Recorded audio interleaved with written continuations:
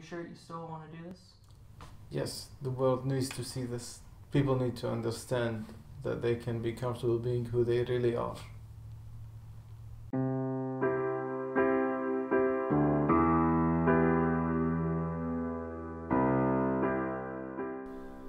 It's very important for people to understand that people change. And I think it's a privilege that I was given this opportunity to do this.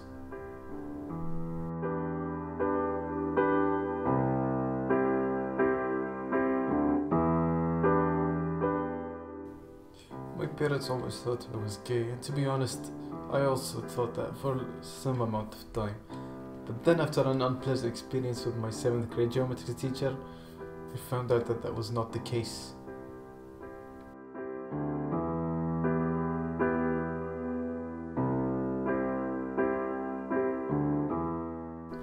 And then as I was watching Emily to get my mind off things, it was then that it first hit me. It was then that I knew what I wanted to be.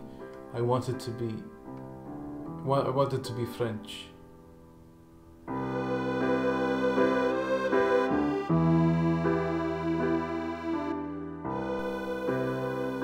I had been lost for so long. Since I was a young boy, I never seemed to fit in. I tried to be like everybody else in my school, but people could always sense that something was off. I had a craving for smelly cheese and snails sometimes. I wanted to treat my sweethearts to a romantic dinner by the light of the oil fields. My parents never understood me, so they just wrote me off as a weird boy with a strange ideation. But when I saw that movie, I had never felt like I had totally identified with anything. Everything just clicked in my head. It was like a sign from Allah himself. I was a Frenchman trapped in an Arab's body. Do you hear the people singing a song of angry men? It is this music of a people who will not be slaves again.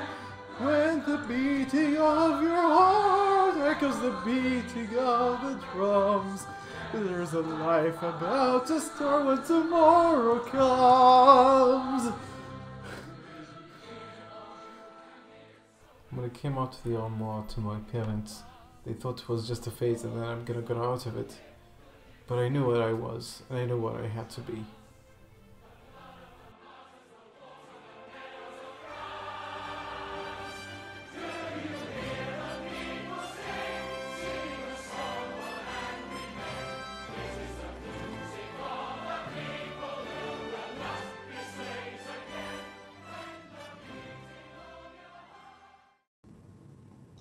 Ron, you realize that this procedure, this ethnic reassignment procedure, it's risky. It's only been tried a few times and without much success. Our first patient was Danielle Bergoli. She wanted to be trans-black. Her father called it something else, but I insisted we call it trans-black. Her parents signed off on it, and we certainly tried our best, but I think we all know what happened there. The procedure nearly stripped me of my practice, and since then, the procedure has been banned. Are you sure you want to go through with this? I mean, once you're under the knife, there's no going back to being Arab. Oui, I'm sure. That's the kind of commitment I was looking for.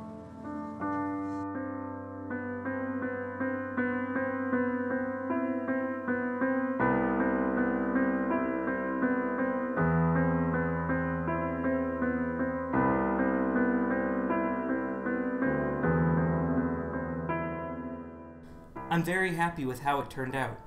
I had to become a mime because I know nothing of the French language, but now I feel free to explore who I am as an individual. I feel like I've come into myself as a person. I can finally be the person I was always meant to be.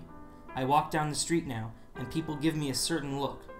This makes me confident that I am unquestionably French.